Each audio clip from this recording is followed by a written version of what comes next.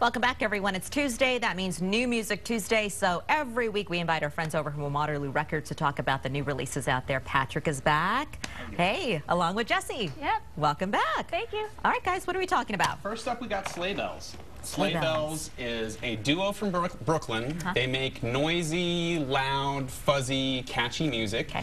This one's louder and noisier than their previous output, and my best description of what it sounds like, it's sort of like if you were walking by City Hall and you heard a show at Auditorium Shores to check out. Except for you're listening on headphones. It's quite a trick in the studio. I know what you're talking about. There you go.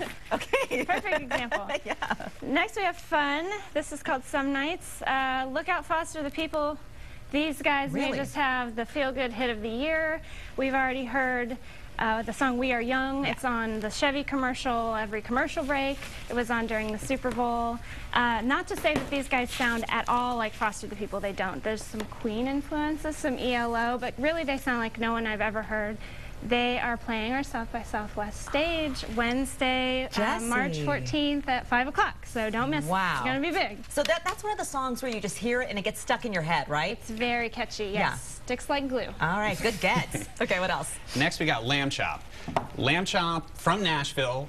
They've been releasing records for 20 years on Merge Records. I forgive you if you haven't heard of them, but this is a good one to start with. Got it. There's lush, spacious arrangements. Kurt Wagner's delicate voice and indelicate lyrics are a component of this. So I would put a parental advisory on it, strangely enough, but it's a real, just kind of a quiet record, but one lyric that stuck out for me is, "The wine tasted like sunshine in a basement." Oh. Wow. Well put. Deep. He also painted the album art. Yeah, the artwork is all Multi-talented. Okay, next we have Damian Jurado. This is a personal favorite of mine. The album is called Maricopa. This artist is more in the lines of Lamb Chop than the theatric pop sound of Fun that we just talked about. Okay. Usually he delivers his dark narratives in this spare singer-songwriter style. Here he's taking kind of a psychedelic trip. There's a lot of layers. It's beautiful and subtle as only Damian Jurado can do. Nice. Okay. And we've got Josh Ritter has got an EP. He's promised an album later this year. This was just 3 days in the studio. Came out with 6 songs. It's called Bringing in the Darlings. Each song has the word darling in the lyrics, which is interesting. Okay. And it's just strumming, singing sweetly, sort of like Paul Simon if he were always smiling. Nice. Nice love songs. All right.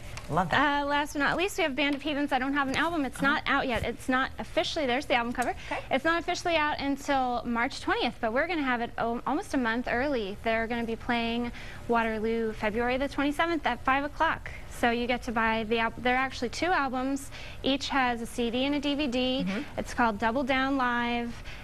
It's the favorites from Band of Heathens, so not to be missed. And they have a huge following, so for you to get that a month early is it's a really big good deal. Yeah, we're lucky. Okay. They trust us with their work so early. All right, anything else? I know you're busy with South by Southwest. South by, we announced our schedule. You can check it out on our website. 32 bands over 4 days. It's going to be crazy, and it's all ages, no wristband required, and free entry. So everything you need. Exciting. All right. Well, we will see you guys here next week to talk about some more new releases and some more. I know that you're adding bads all the time over there. So we'll give you a sneak peek next week. All right. We'll talk to you then.